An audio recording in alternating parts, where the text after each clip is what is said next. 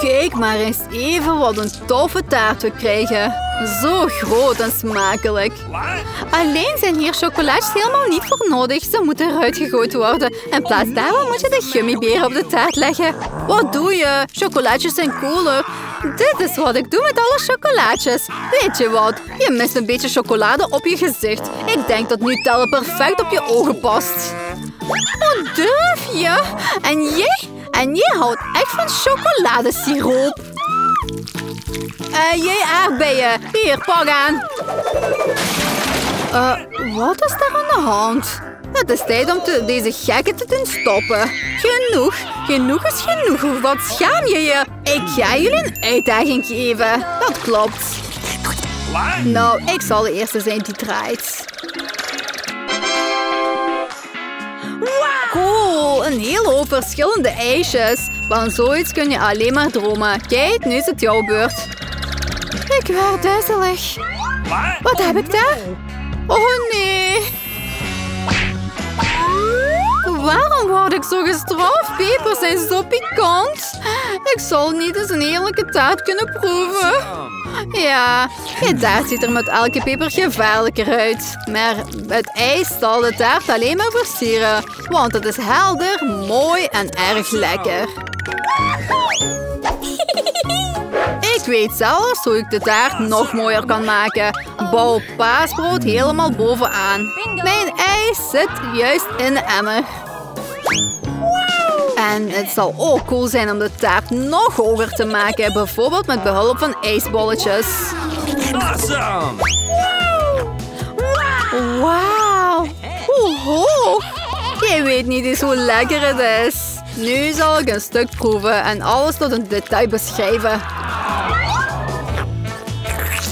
Verbazingwekkend. Zoals ik ook had gedacht, heerlijk. Kate, wil je het misschien eens proeven? Natuurlijk wil ik dat. Wil je? Maar je krijgt het niet. Waarom heb je mijn taart nodig als je op zo'n grote taart met pepertjes staat te wachten? Ga maar aan de slag. Ik hoop dat ik hier na een paar happen geen vuur ga stichten. Wens me succes. Oh, mijn hele mond brandt. Wat een ramp. Ik neem geen stukje meer in mijn mond. Dit is een echte marteling. Ah zo, dan zullen we ons tot de strafwiel moeten wenden. Laten we eens kijken welke straf je krijgt.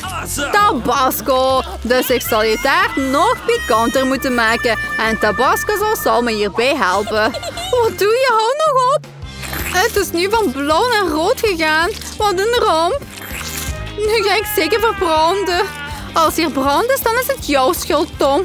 Oh, pikant. Ik kan mijn mond niet meer voelen. Oh, jij hebt ook nog stom uit je oren. Oh, het lijkt erop dat ik weg ga vliegen. Waarheen? En wie gaat de taart opeten? Blijkbaar moeten we deze keer zelf het wiel doen stoppen. Ja, het is beter om het met je ogen dicht te doen. Wat is dit nog voor iets? Mayonaise en augurken? Ik ben niet van plan een slaatje te maken. Dat zal wel moeten. Ik moet zeker geluk hebben. Ik hoop dat ik een lekkernij heb. Dat is niet eerlijk. We moeten opnieuw spelen. No. Het is zeker wel eerlijk. En als je vals speelt, zal je strafveel moeten krijgen. Tja, waar zijn mijn chocolade cadeautjes? Ik hou van Nutella en Bueno. En ik zal de meest calorierijke burger moeten maken die ik ooit heb gezien. Mayonaise is zo smerig, het lijkt alleen van vet te zijn gemaakt. Maar Nutella is gewoon geweldig. Ik zou de hele tijd kunnen eten. Hoe pers ik mayonaise op een taart? Het is zo dik. Dit bewijst nogmaals dat hij erg vettig is. Oh. Awesome! Ik heb een idee. Nutella is ook dik. Dus ik werk met stopverf. Je hoeft de taart alleen maar te plamuren met chocoladepasta.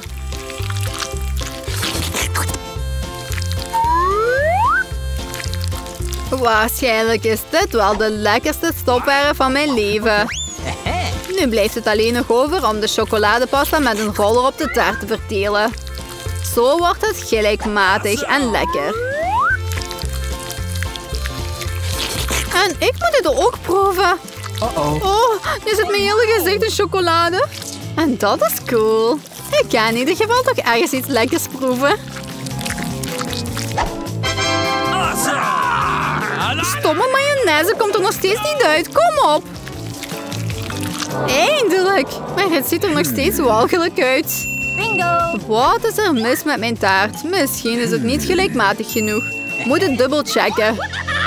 In de tussentijd leen ik een roller en verdeel ik de mayonaise voor de hele taart. Ik weet wat er mis is. Je moet er een laagje aan de bovenkant wat dunner maken. Wat is dat? Waar komt dit vandaan? Mayonaise? Kijk, ik denk dat ik weet wie er schuldig is. Je hebt mijn taart verpest. Waarom heb je het potje op mijn arm gedaan? Dat zal je leren om mij in de weg te zitten. Nou, help me het af te doen. Ik heb niet veel tijd over. Ik moet nog de stoepjes op de taart zetten. Dit is trouwens een zeer verantwoordelijke taak. Het is perfect gelukt. Maar hoe zou ik de komkommers rangschikken? Dit is een moeilijke taak. Zeker als mijn hand vast zit in een potje. Kijk eens wat ik van de taart heb gemaakt. Het is zo chocoladeachtig en zo groot. Dat wil ik ook. Misschien geef je dat me op zijn minst om te proeven en ik trakteer je met mijn taart. De jouwe, het ziet er zelfs smerig uit. Nee, ik heb genoeg met mijn chocoladewonden. Oh, lekker. Jongens, ik raad iedereen aan om deze taart te proeven. Het is een onbeschrijfelijk gevoel. Ik moet de mijne ook proeven. Ik denk niet dat ik zo opgewonden zal zijn. Je zou je gezicht moeten zien. Ik heb een vreselijke taart. Eeuw. Wat zal ik deze keer krijgen? Oh, wauw, een suikerspin. Het is zo cool. Ik hoop dat ik ook iets lekkers krijg. Nou, dit zijn gewoon kleine kaarsjes. Dit zijn kaarsjes die je zult moeten opeten. Ik zal er naar kijken en veel lachen. Maar ik moet een bos suikerspin opeten. Je kunt het niet alleen eten, maar er ook een echte snor van maken. En niet alleen een snor, ook een baardje. En nu ben ik een piraat. Toch is suikerspin echt een leuk ding. Heerlijk en vooral veel plezier. Ik ben het ermee eens. En ik heb ook wat suikerspin gegeten. Ik hoop dat je het niet erg vindt. Het is erg lekker. Smakelijk. Hoe durf je? Geef al mijn suikerspin terug. Ik gaf je de toestemming niet om het aan te raken. Ik ga de taart nu meteen versieren. Elke millimeter suikerspin is heel belangrijk voor mij. En van suikerspin kun je hele mooie vormpjes maken. Konijntjes. En zelfs een eend. Ze zal heel erg cool uitzien op mijn toch al heerlijke en grote taart. Nu is het tijd om dit wonder te proeven. Heerlijk, zoals ik al had gedacht. Taart met kaas is natuurlijk cool, maar hoe eet je ze op? Ze worden gewoon uitgeblazen en dat is het. Maar het ziet er erg cool uit, dat moet ik toegeven. Ik ben het ermee eens, de taart is heel mooi geworden. En nu is het tijd om de kaarsjes aan te steken om het nog cooler te maken. En nu kun je alles uitblazen. Vind je dit grappig? Door jou ging het alarm af. Nu gaan we allemaal nat worden. Wat heb ik gedaan? Ik zie niets. Stom water. Tom, het komt allemaal door jou. Het is goed dat de taart in ieder geval niet beschadigd is. Maar de mijne is wel beschadigd. Hoewel, het is nog steeds ongelooflijk lekker. Het is tijd voor mij ook om de mijne te proeven. Natuurlijk voel je de kaars, maar de kaart is nog steeds erg cool. Ik ben blij. Dus nu komt er iets interessants. Ik wil een donut. Maak me donuts. Dat is toch gemakkelijk? Ja, het zal klaar zijn. Goede keuze. En zijn ze al begonnen met koken?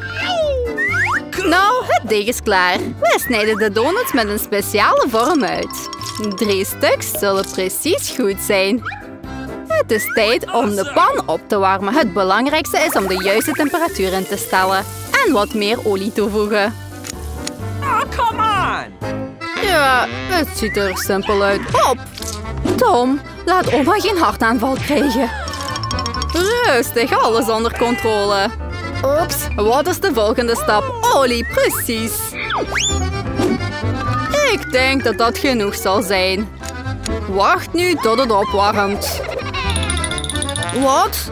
Ben je al aan het bakken? Oké, dus ik zal het er ook in stoppen. 1, 2, 3.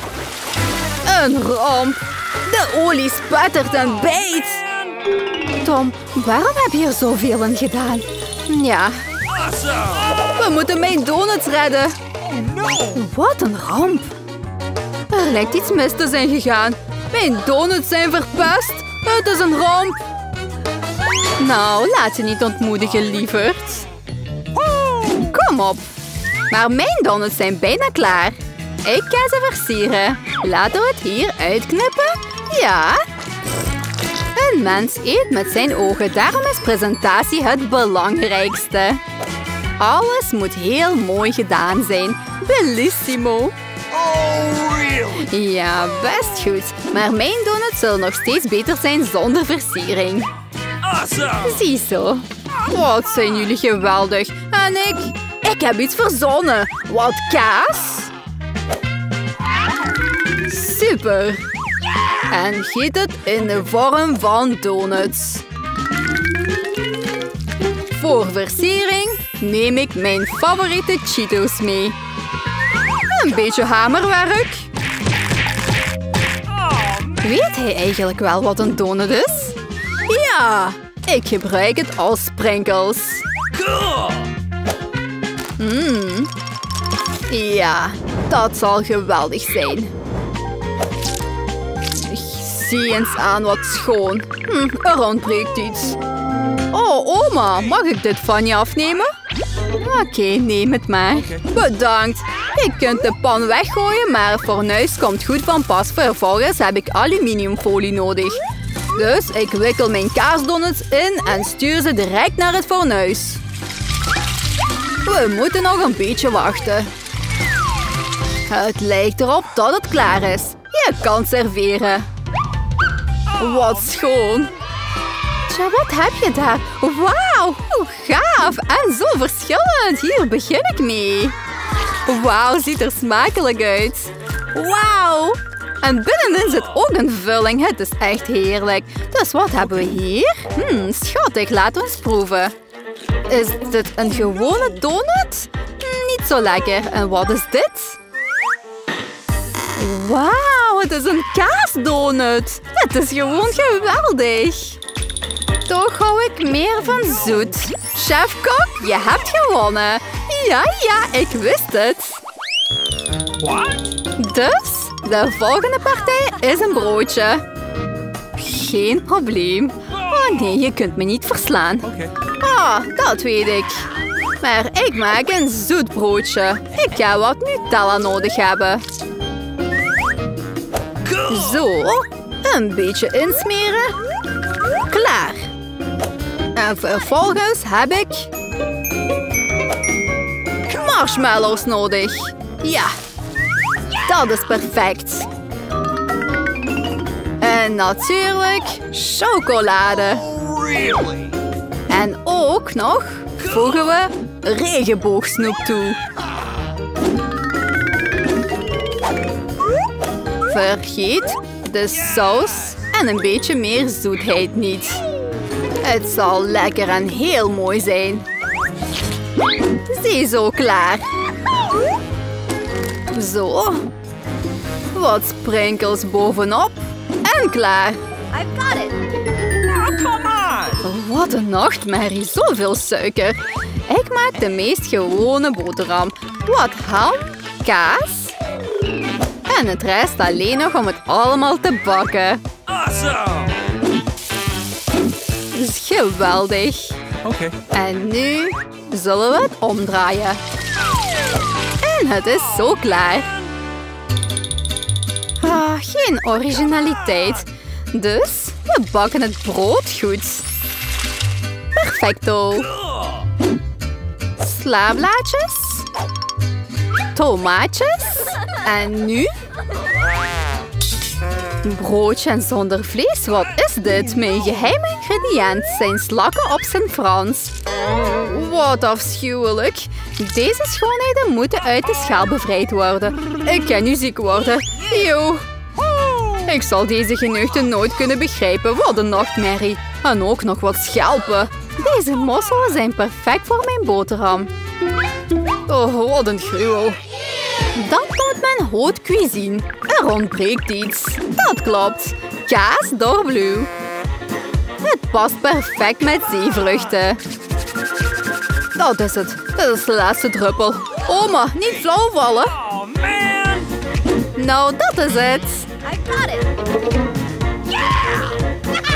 Wat een nachtmerrie. En, klaar? Wow, toffe broodjes. Daar begin ik mee. Oh, eeuw, wat is dit? Eeuw, wat een ramp. Oh, no. Deze ziet er smakelijker uit. Laten we eens proeven. Oh, wat lekker. Wat hou ik van zoet. Heerlijk. Dus, nou ja, nog een laatste.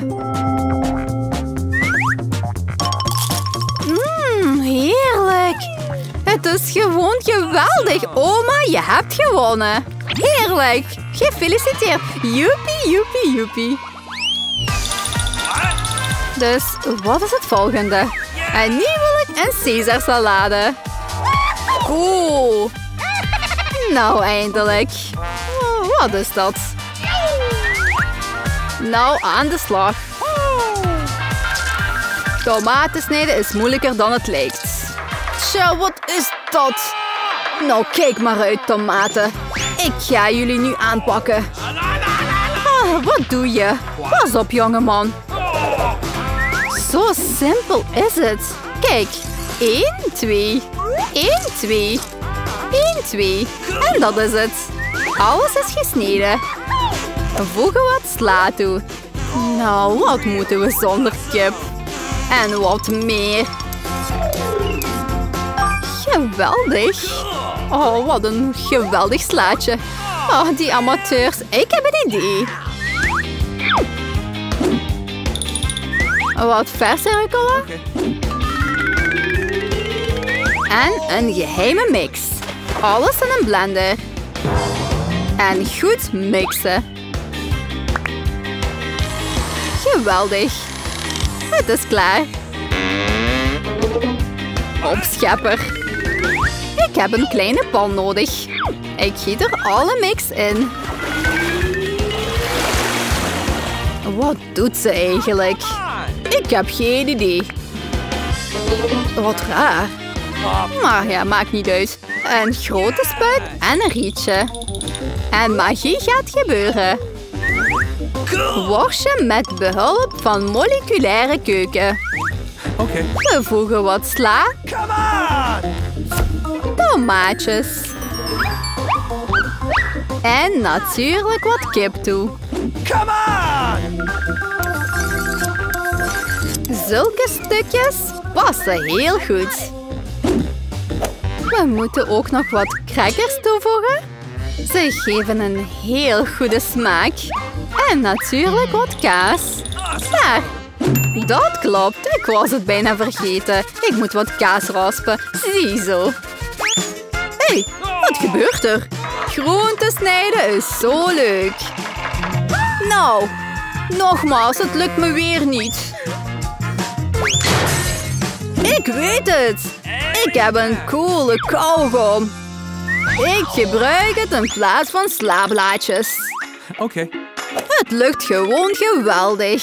We versieren het gerecht met een gummioog. We voegen wat marshmallows toe. En wat gummiwormen. Klaar. Helemaal smakeloos. Schat, wij zijn er klaar voor. Nou, we zullen zien. Ik begin hiermee. Wat is dat? Wat een viezigheid. Nee. En wat hebben we hier? Nou ja, salade. Niets bijzonders. En hier iets interessants. Het is gewoon heerlijk. Dit is zeker de winnaar. Joepie! Ja, overwinning! Het maakt niet uit wat je kookt of hoe, het is belangrijk dat je ervan geniet. Abonneer je op HAHANOM, like en bekijk de nieuwe video's.